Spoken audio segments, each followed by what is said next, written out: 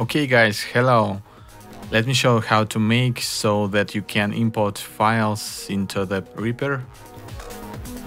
So if your video doesn't import it into the Reaper, you must download video codec from this site and choose your operating system.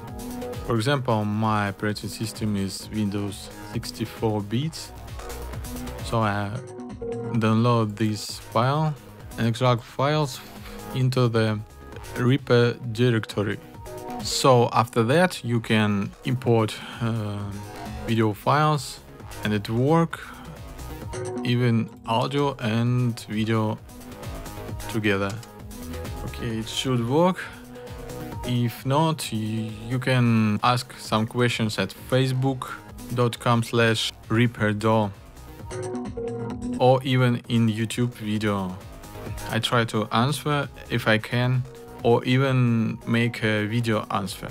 Sorry for my native language, and see you in next video.